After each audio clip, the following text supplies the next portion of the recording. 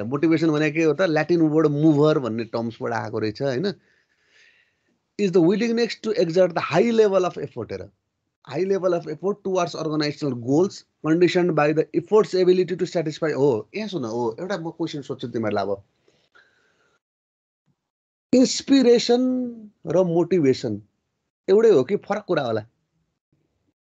म कुनै व्यक्तिबाट इन्स्पायर भएँ है म यसमा चाहिँ म हैन प्रभावित भएँ इन्स्पायरको मिनिङ हेरै नेपालीमा उल्था गरौँ न मोटिभेसन भनेको मोटिभेट भनेको चाहिँ उत्प्रेरणा हैन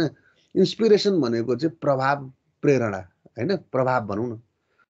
कसैको जीवनबाट कसैको बायोग्राफीबाट म प्रभावित भएँ भन्नुको मतलब के हो त भन्दाखेरि चाहिँ उसैको लाइफस्टाइललाई मैले फलो गर्नुपर्छ भन्ने जरुरी छैन अथवा त्यसमा तिमीले नि निड भन्ने कुरा चाहिँ तिमीले त्यसलाई चाहिँ एउटा प्राइम प्रायोरिटीमा राख्दैनौ आवश्यकता भन्ने कुरालाई तर मोटिभेसनमा के हुन्छ भन्दाखेरि आवश्यकता हुन्छ जस्तो फर एक्जाम्पल हेर है अघि मैले के भने भन्दाखेरि चाहिँ जस्तो तिमीहरूले यहाँ क्लास किन लिन आयो त भन्दाखेरि म एउटा कुरा केही थाहा पाउन सक्छु दुईटा वर्ड भए पनि मैले के नयाँ थाहा पाउन सकौँला हैन म के नयाँ कुरा चाहिँ मैले सिक्ने मौका पाउँछु कि भन्ने हिसाबले चाहिँ तिमीहरू के गर्यौ त भन्दाखेरि चाहिँ आयो हेर त्यसमा के भयो त भन्दाखेरि निड फुलफिलमेन्टको कुरा आयो क्या मैले केही सेफ्टीको बारेमा मैले दुईटा शब्द भए पनि मैले नयाँ थाहा पाउँछु होला भन्ने हिसाबले तिमीहरू आयो अब मेरो मोटिभेसन के हुन सक्छ त भन्दाखेरि मैले यसरी बिहान क्लास लिन आउँदाखेरि उ गर्दाखेरि ओके मैले विद्यार्थीलाई एउटा कुरा भन्न सक्छु होला हैन त्यो भने बापत चाहिँ मैले त्यसबाट चाहिँ के गर्न सक्छु त भन्दाखेरि चाहिँ एउटा कालान्तरमा गएर मैले त्यसको बापत चाहिँ एज अ रिटर्नको रूपमा चाहिँ मैले केही सम अफ मनी चाहिँ मैले पाउँछु होला ताकि त्यसले गर्दाखेरि मेरो जे आवश्यकता हो मैले त्यसलाई चाहिँ मैले फुलफिल गर्न सक्छु होला हैन र त्यहाँ निड आवश्यकता रिक्वायरमेन्ट के हो त त्यो चिज चाहिँ फुलफिल हुन्छ भन्दाखेरि चाहिँ मान्छे त्यतिर जान्छ जस्तो तिमीलाई भोक लाग्छ भन्दाखेरि चाहिँ तिमीले खाना पकाउँछौ नि त त्यो खानाले तिम्रो भोकलाई चाहिँ मेटाइदिन्छ नि त त्यो आवश्यकता के गर्दैको तिम्रो फुलफिल गर्दैको है त्यो अनि अर्को कुरा कसरी बुझ्नु पर्यो भन्दाखेरि चाहिँ इन्स्पिरेसनमा चाहिँ तिमीले त्यो आवश्यकता र त्यो रिक्वायरमेन्टलाई चाहिँ र डिजायरलाई चाहिँ तिमीले चाहिँ एकदम उसमा चाहिँ राख्दैनौ त्यो चाहिँ के गर्न सक्छौ त भन्दाखेरि उसबाट चाहिँ त्यो मान्छेहरूबाट चाहिँ अथवा त्यो घटनाबाट चाहिँ तिमीले एउटा दुईटा पाठ चाहिँ सिक्छौ तर सिके बापत चाहिँ त्यसले तिम्रो आवश्यकतालाई फुलफिल गर्छ भन्ने जरुरी चाहिँ छैन त्यसलाई चाहिँ हामी के भन्न सक्छौँ त भन्दाखेरि चाहिँ मोटिभेसन हो है भनेर इन्स्पिरेसन हो है भनेर चाहिँ भन्न सक्छौँ ए हेर त do you have any problem in life यसको एन्सर के हुन सक्छ भन त कि यस हुन्छ कि नहुन्छ नि हैन अनि प्रब्लम छैन भने किन वरी गर्ने त हैन can you do something about it त्यो प्रब्लमलाई तिमीले के गर्न सक्छौ यसको एन्सर पनि के हुने भयो कि यस हुन्छ कि नो हुन्छ हैन यस हो भनेदेखि किन वरी गर्छौ गर नि त तिम्रो केही गर्न सक्छौ भने त्यसलाई गर वरी किन हुने हैन केही पनि गर्न सकिदैन भने पनि वरी किन हुने बुझ्यौ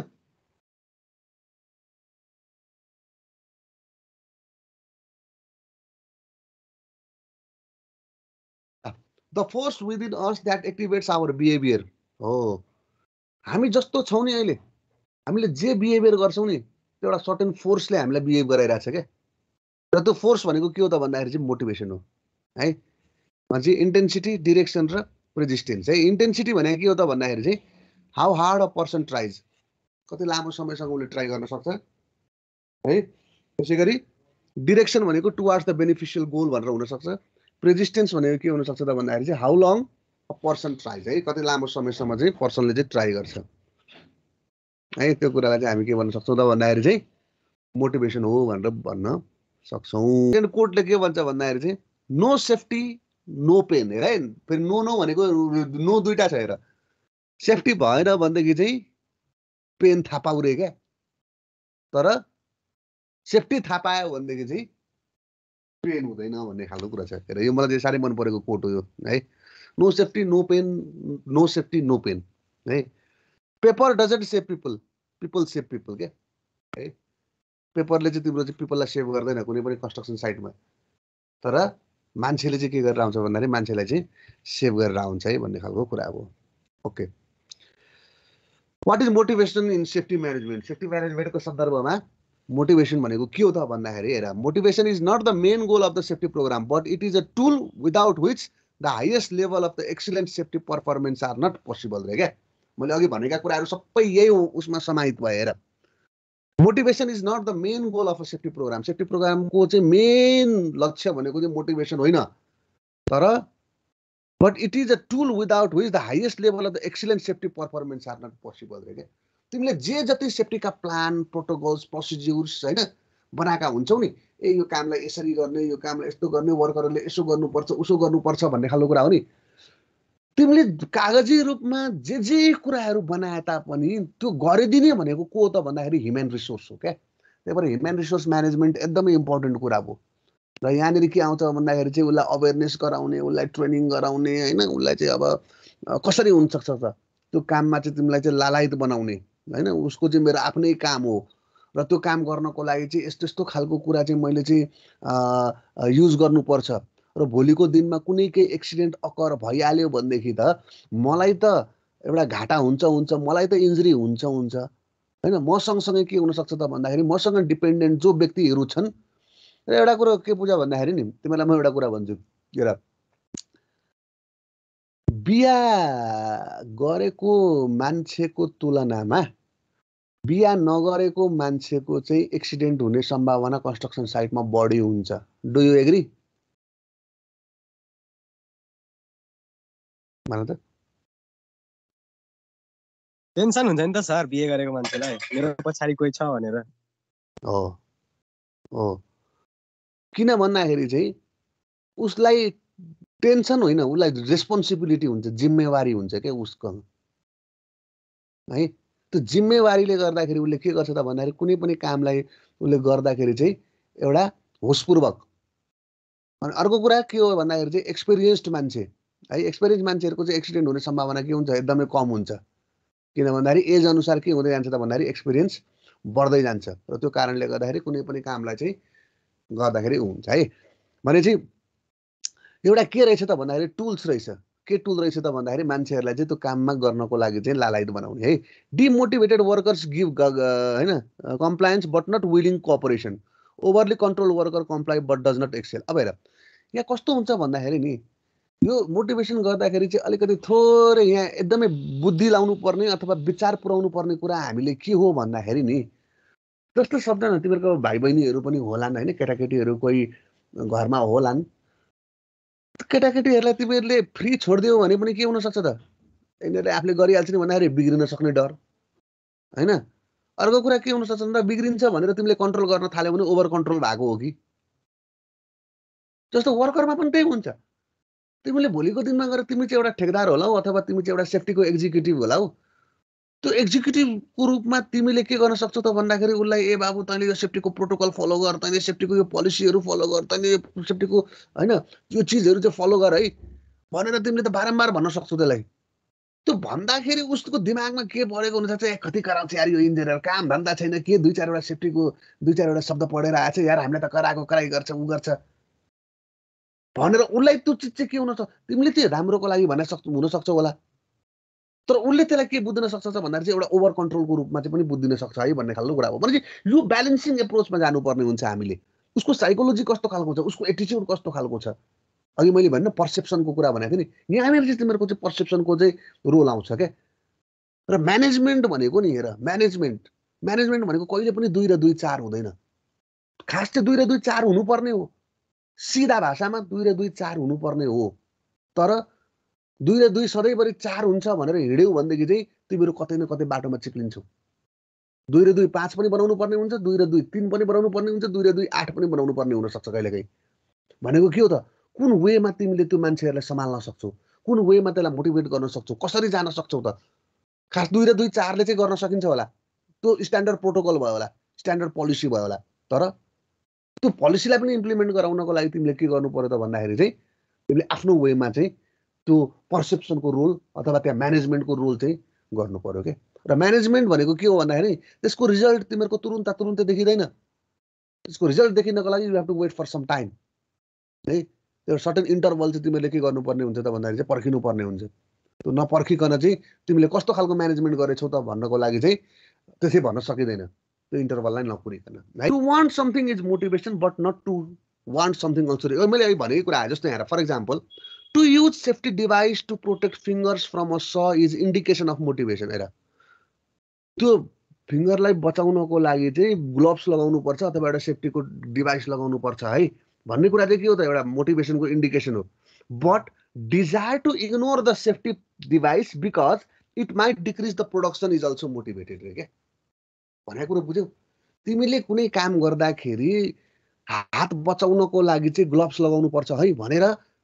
भनेको कुरा के हो मोटिभेसनको एउटा इन्डिकेसन हुन सक्छ तर त्यो तिमीले ग्लोभ्स लगायो भनेदेखि चाहिँ उसले तिमीले उ हेरेको थियौ यो फिल्म त्यो भाग मिल्का भागमा तिमीले देखाछौ त्यसले जुत्ता लाएर कुद भन्दाखेरि त्यसले कुद्न सक्दैन नि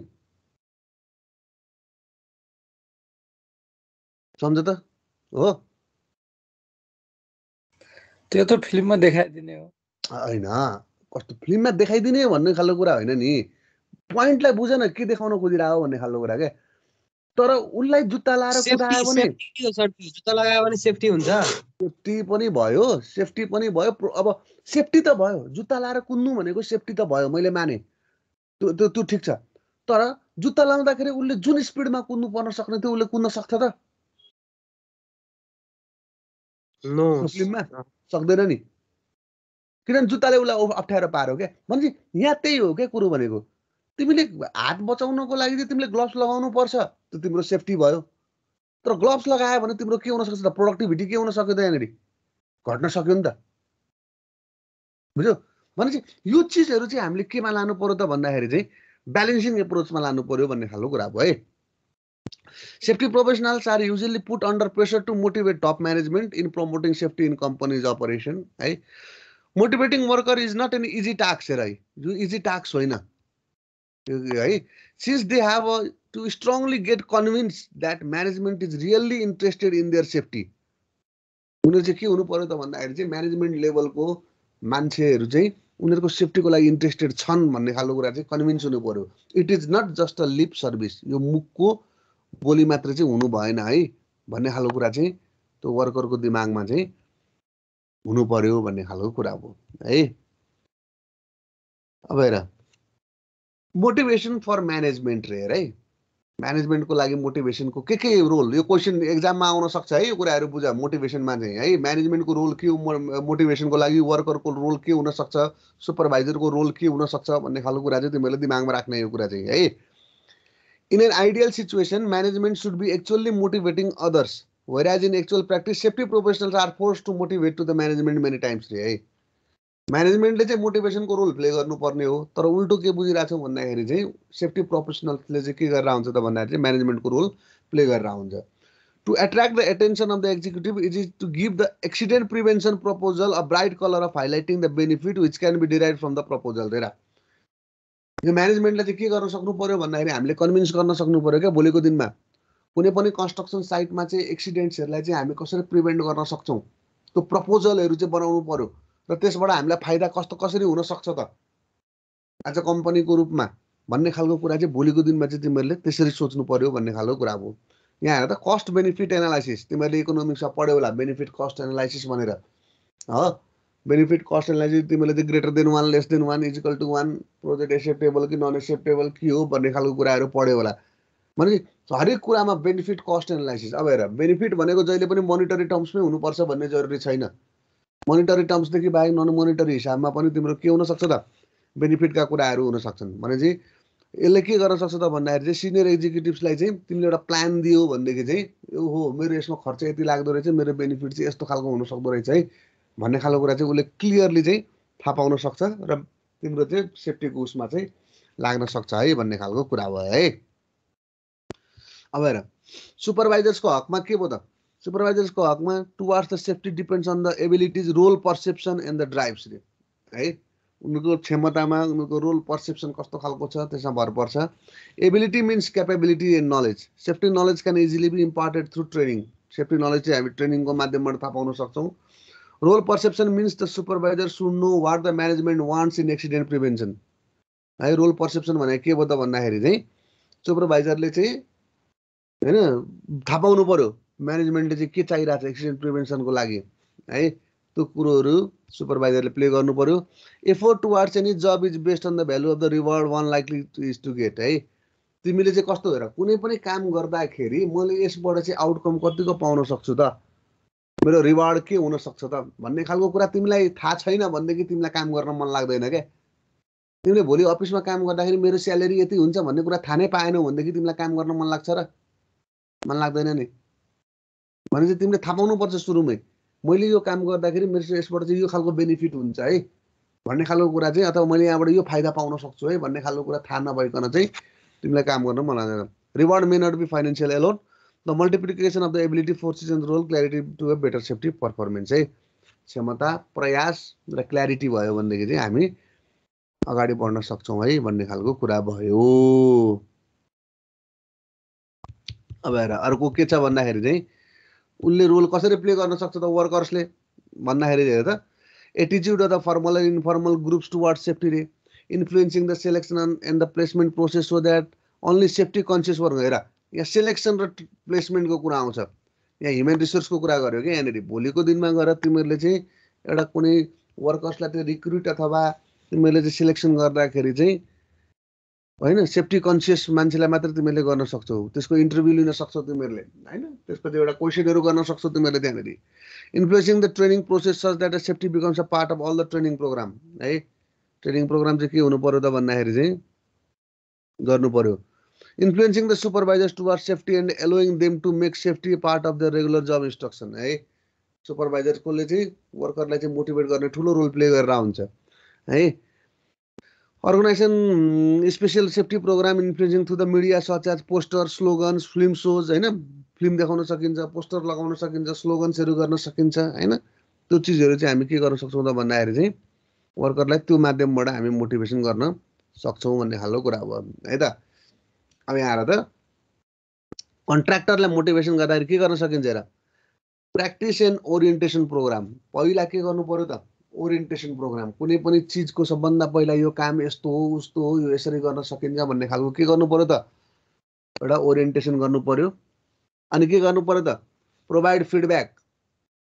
है फिडब्याक भन्ने कुरा एकदमै जरुरी छ फिडब्याक भनेको यो यसमा यो ठिक छ यो ठिक छैन यसमा यसरी गर्न सकिन्छ उसरी गर्न सकिन्छ भन्ने खालको कुराहरू चाहिँ फिडब्याक दिनु पर्यो अनि इन्भेस्ट इन द रिलेसनसिप हेर दुईजनाको रिलेसनसिप चाहिँ एकदमै ठुलो रोल प्ले गर्छ है ओनर र कन्ट्र्याक्टरको अनि set clear expectations from the get go तिमीले के खोजेको तिम्रो आउटकम के हुनुपर्छ त्यसपछि के हो त भन्दाखेरि प्रोभाइड अ फेयर पे एउटा उनलाई के गर्नु पर्यो त काम गरे बापत चाहिँ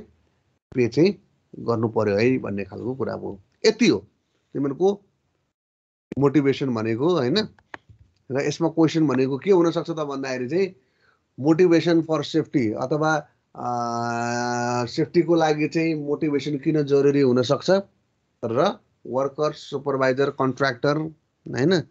र म्यानेजमेन्टको चाहिँ मोटिभेसनको लागि चाहिँ रोल के हुन सक्छ सेफ्टीको लागि चाहिँ भन्ने खालको चाहिँ तिमीहरूको के हुन सक्छ त भन्दाखेरि चाहिँ क्वेसन बन्न सक्छ।